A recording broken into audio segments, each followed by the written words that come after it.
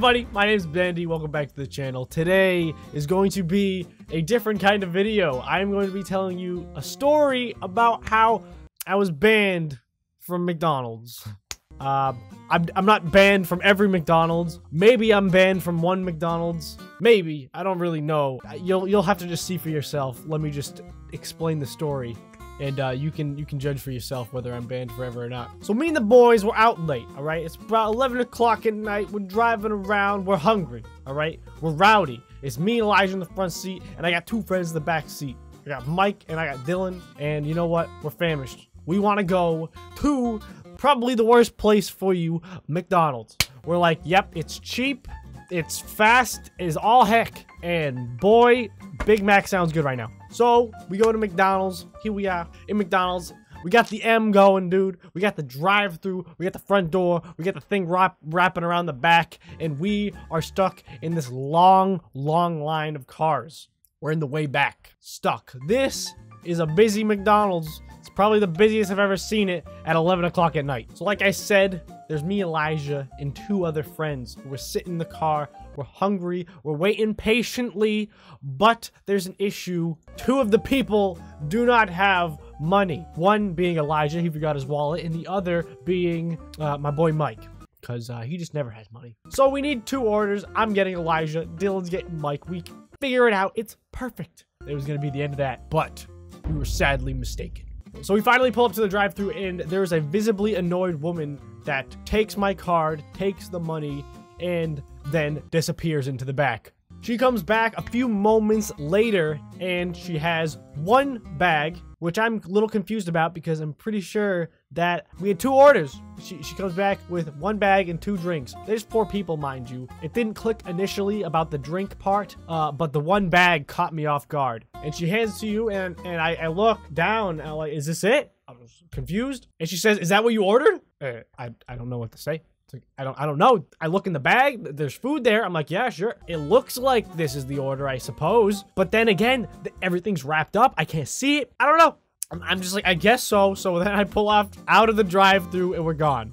But I do not leave the parking lot because, you know, I'm driving. I want to eat too, all right? I can't be driving and eating at the same time. That's dangerous, okay? That's something hoodlums do. So we park, and me and the 3 friends look in the bag. Look at the bag, right?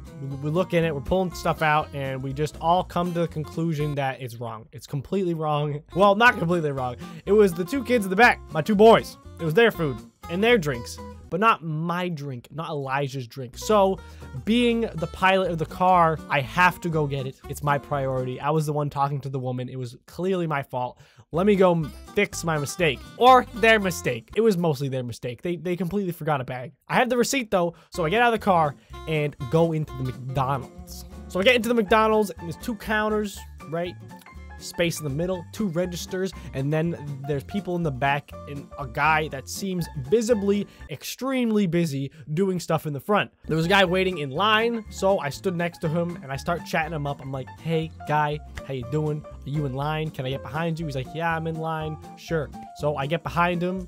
He's like, they look pretty busy. I'm like, yeah, they do look pretty busy. They messed up my order. They were so busy. I just happened to mention to him. He's like, oh, if they messed up your order, please go ahead. I was like, thank you. You're the best. He let me go first. And then I patiently waited at the register. And then the very busy employee that had a hat on, I mean, just so you know who he is, he's the hat guy. He was the only one with a hat. It wasn't even a McDonald's hat. It was like a beanie hat. So, I don't know. That's just what he looked like. This is a visual representation of exactly what it looks like. But he wasn't happy either. He was like, oh my God, it's so busy right now. I can't even believe this. It's 11 o'clock at night. Where are all these people coming from? I was like, yeah, dude, I know. I'm really sorry to say, but you guys messed up my order. I came through the drive-thru. I just didn't get it at all. We ordered 2 things. You gave us 1.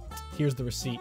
He gives me this receipt. He looks at it really quick, and then he runs in the back, starts preparing it. So I'm like, okay, I'm gonna get my food.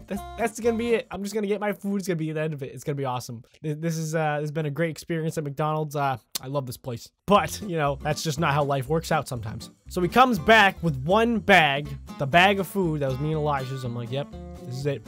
Here it is. But then I notice after I grab the bag, he comes back and drops off 1 cup.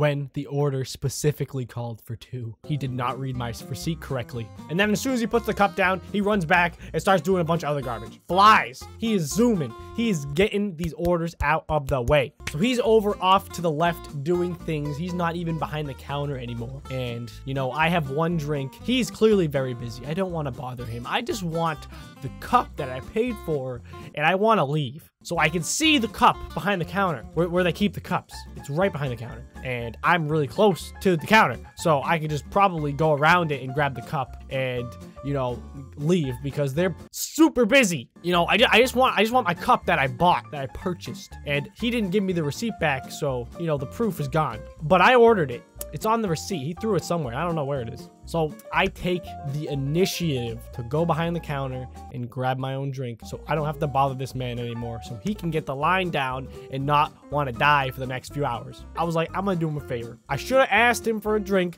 but he was busy and I didn't really care that much. It's just a drink from McDonald's that costs $1. So I go behind the counter, I grab my drink that I paid for, and then I walked out on the other side of the counter where I was supposed to be, and he says, "Hey!" And I mean, I was a little shocked, but like, it wasn't that bad. I was like, yes, hello? He says, "Don't come behind the counter again, okay?" I was like, "Oh yeah, sorry, okay, but I paid, I had the receipt. You took it, you can check it out. I had the receipt for the drink." He's like, "I don't care. Don't come behind the counter again." And I was like, "Oh, okay, sure, whatever." And the language that he used to follow, I am not going to utter. I'm not going to repeat because I'm above that. I'm above that type of language. But he was using those words. The words we don't use. He was yelling at me because I stepped by the counter to grab the drink that I bought. Because that was the second time they messed up. First, they didn't even give me my entire meal. And the second time, I just wanted the drink. He was so visibly angry, I didn't know what to do. So I just started to ignore him. And as I'm walking over to the drinks, he is just screaming at me so loud. Everybody in the McDonald's is looking at me and him, and he's just yelling. He's like, "Don't come back.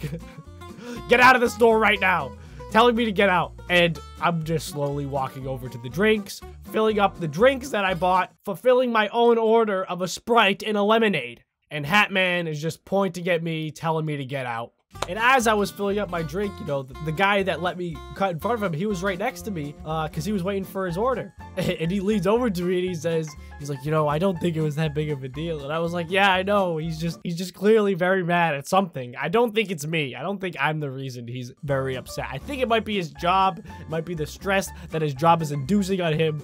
But, you know, the guy that let me cut him in line, he's a really great guy. I was like, thank God somebody understands, but, you know, I gotta split. See ya. And this guy behind the counter, the hat man, is still yelling at me as I'm filling up my drinks, talking to another person, telling me to get out, to never come back. Like, he's just making a big deal out of something that wasn't that big of a deal. I even apologized, and he said he does not care and to get out. This is what happens when you work at McDonald's. I haven't seen this guy at the specific McDonald's before, so I don't know how long he's been working, but he definitely isn't a manager. I don't know what to make of it, dude. All the fries, the sodas, the Big Macs, it's all jumbled up in his head. He doesn't know what's real and what's fake. He doesn't know how human beings act anymore. All the stress has gotten to him. He is truly insane. And as I'm walking out the door, he's still telling me to get out. He says, "Never come back." He says, "Okay, I will." He says, "If you come back, you will not get served." And then I just walked out and I shut the door and I came back to the car and my friends were like, "Yo, how'd it go?" And I told them this story and they really couldn't believe it. And neither could I. I experienced the entire thing and I'm still baffled by it. But that's it. That's how I got banned from McDonald's. I don't know if I'm ever allowed to go back. Probably. I don't think that one guy's opinion is going to affect my fast food going experience. I am allowed to go to other McDonald's, but if I see that guy again, you know, he might say something. And if he does, there's gonna be another video. Probably not, but I might mention it in a Q&A or something. Yeah, that was just the story I just wanted to share with you guys because I thought it was pretty ridiculous, but I also thought it was funny and wanted to share. I hope you guys enjoyed this different kind of video. If you want more story time videos, let me know down in the comments. If you haven't already, I would really appreciate it if you guys subscribe, hit the notification bell, follow me on social media down below, and considering sponsoring. Thank you guys so much. I'll see you guys in the next one. Later!